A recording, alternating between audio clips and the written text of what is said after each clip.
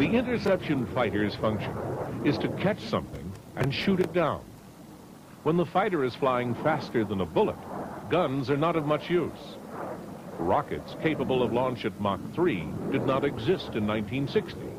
So once again, something had to be invented because of the Blackbirds. The Hughes-developed missile system for the YF-12 would later be reborn as the Phoenix system of the Grumman F-14 Tomcat, because the big black plane was never adopted as a long-range interceptor. As a sole-function aircraft, it simply did not fit the prevailing mood.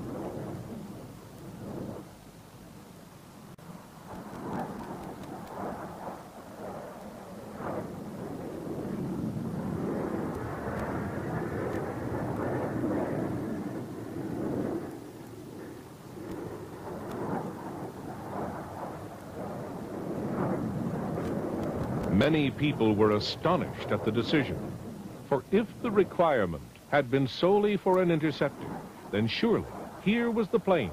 However, politically, it reflected the wrong philosophy.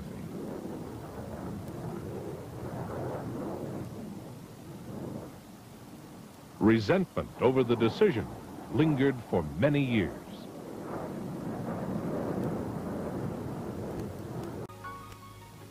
The SR-71 was announced by President Johnson on July 24, 1964. It came as somewhat of a surprise to Lockheed because the SR-71 was supposed to be the RS-71, or the R-71.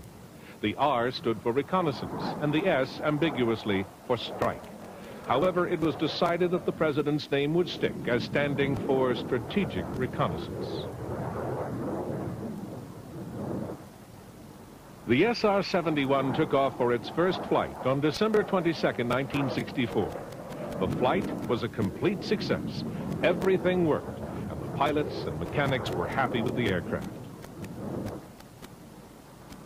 The flight testing program proceeded well, most major problems having already been sorted out during the experience of the A-12 and YF-12 projects.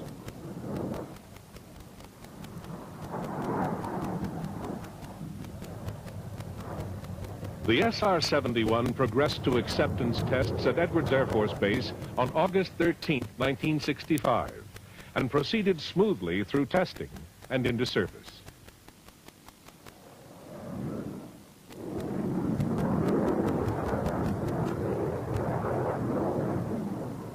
Enough information about the Blackbirds continued to seep out to ensure that they became one of the most famous secrets in the world. Aircraft enthusiasts came to know enough about the plane and its capabilities to develop an appreciation of the achievement it represented. Only top-of-the-line pilots were eligible to fly the SR-71. Requirements were about the same as for the astronaut program. There were no shortages of applicants for the job, however.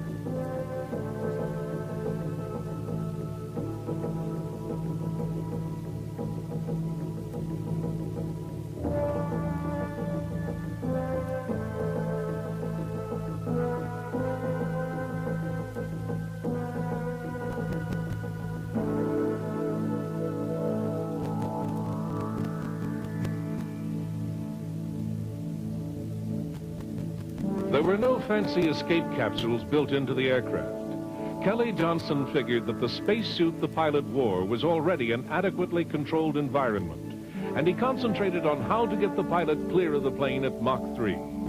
The ejection seat and parachutes inevitably had to be specially developed.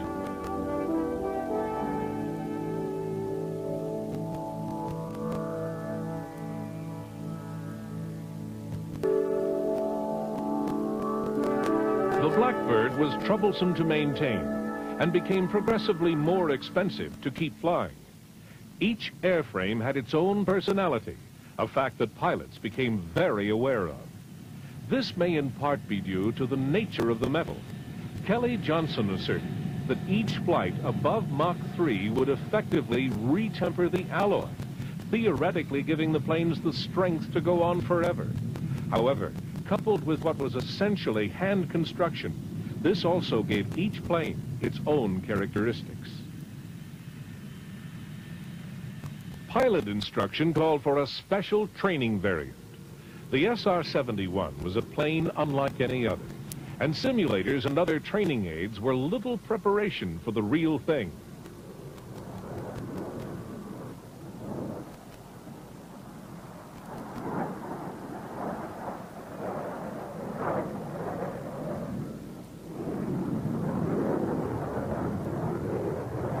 The trainer sat in a second cockpit, stepped above the normal clean lines of the airframe.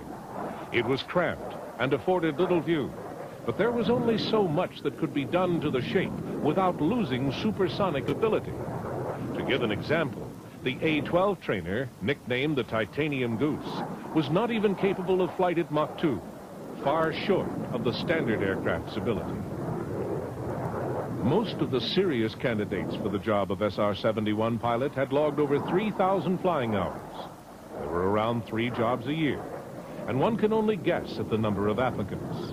One pilot, Colonel Robert Powell, was to log a total of 1,020 hours flying the SR-71. This meant that he had more hours in his logbook at above Mach 3 than any other pilot in the world. In those hours, he flew over 1 million miles. He also earned 17 air medals and 2 distinguished flying crosses.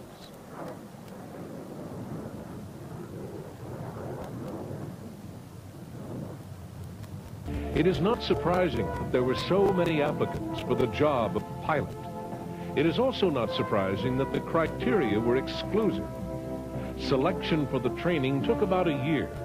Special care was taken to weed out Top Gun types.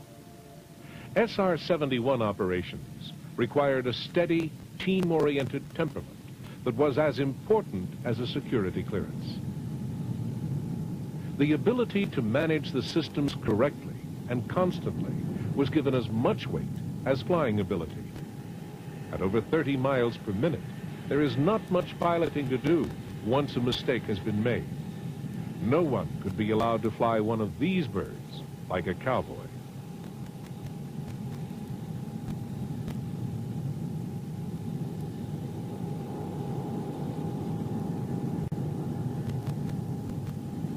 A critical key to the Blackbirds had been the development of a fuel that would not burn simply because of the heat in the tanks, which, like the rest of the plane, got very hot at high speed.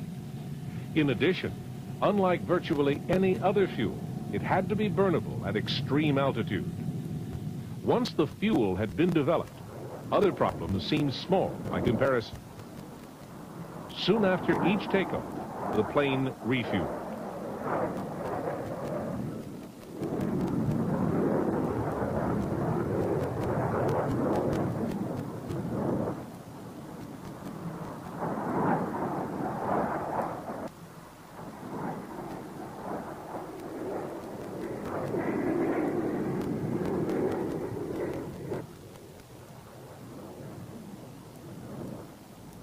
By 1990, the Air Force was paying a reported $400 million a year to keep its 20 SR-71s operational.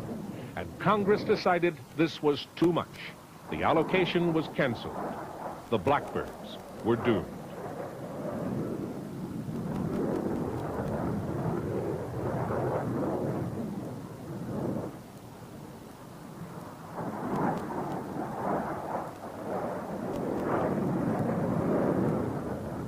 They had spent their entire career in secret, and the immensely high cost of developing them was probably their best-kept secret.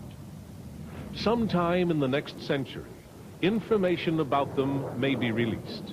Until then, much about the SR-71 remains a mystery.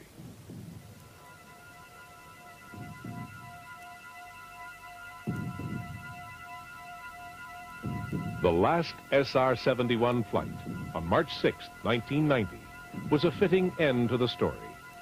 The plane flew from California to Washington in 68 minutes, 17 seconds. The flight was another record.